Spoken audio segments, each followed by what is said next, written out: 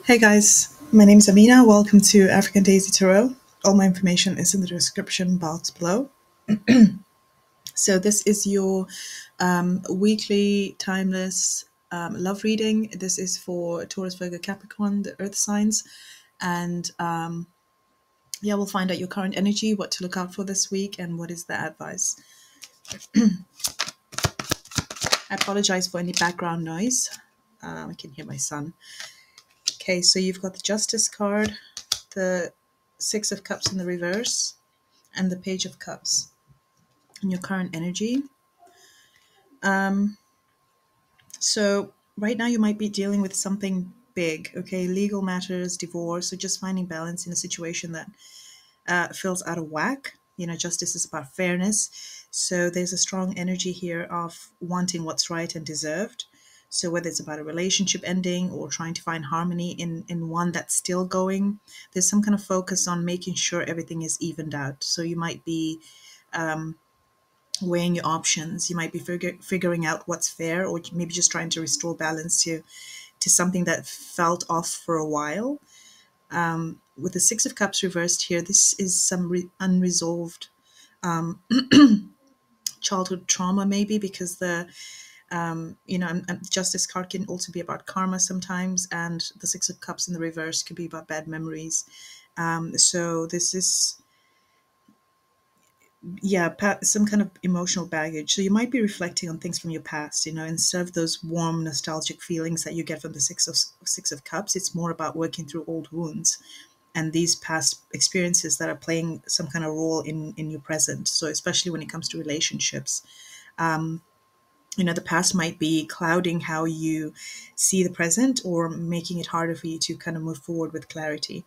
Okay, with the Page of Cups here, despite all this heaviness, there's someone here who can't stop thinking about you. I feel like you're in their mind. Whether they're saying it or not, it's that sweet energy, someone holding you in their thoughts. Maybe they're not fully expressing it yet. It's like they're emotionally connected to you, but they're not really showing the full depth of their feelings. So these cards together kind of show that you're dealing with a bigger, heavier matter. There's still some kind of softness there, okay? But someone is kind of thinking about you, even if the timing isn't perfect. Yeah, so what to look out for?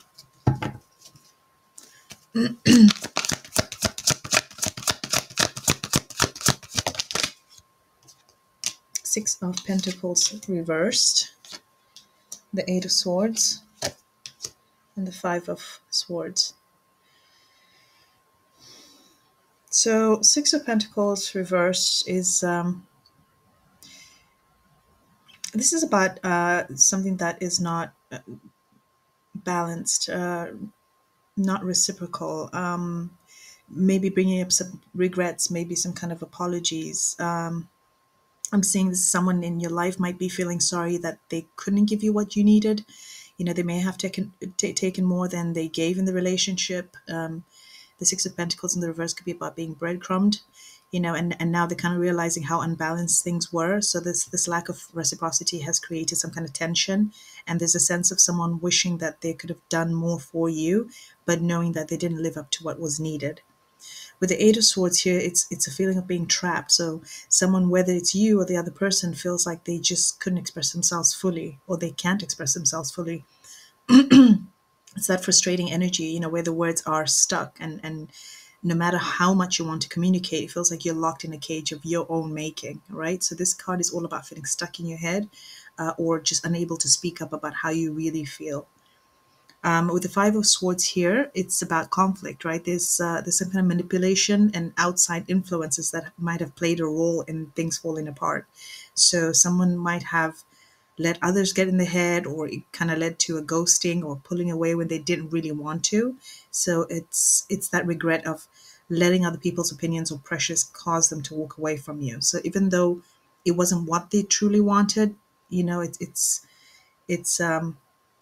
it's a lot of energy around missed chances, or kind of like miscommunication or something like that. Okay, so what is the advice?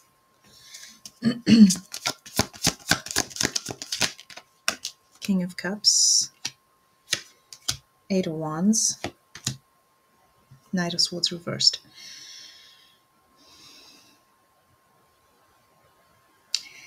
This is somebody who truly cares about you. There's somebody who deeply, deeply cares about you, and they don't show it because the King of Cups is somebody who kind of regulates the emotions. So there's a lot going on there, but they don't show it. Um, he's very emotionally mature, the King of Cups, but they don't always show how much is on the surface. Sorry, they don't show how much they care on the surface. So this person values you, the value. They might even be holding back on expressing just how much you mean to them. There's a depth of emotion here that's not being fully communicated. Um, yeah, it's quietly beneath that surface. With the Eight of Wands here, it's all about distance, about travel. So there could be physical distance between you and this person, or maybe some kind of emotional boundaries that have been set. This energy kind of talks about the space. That space is necessary right now. So whether that's a temporary separation to figure things out, or maybe just simply put up boundaries to protect your heart. Um, things might be moving quickly here as well. But this is a space but this space could be what's needed, right? This distance, emotional distance, physical distance is what's needed to gain some kind of clarity. Even though things are moving, there's still some kind of progression here. Yeah, with the Knight of Swords, especially with the Knight of Swords right next to it, this is fast moving. It's an intense card, and it's coming through with that. Someone is either moving on or they're moving too fast for things to catch up. So they could um, they could be asking you not to hold out for them. This person, this card kind of brings in that energy of release. So they could be letting go of waiting and realizing that moving forward might be the best option, whether that's to you or away from you. I don't know.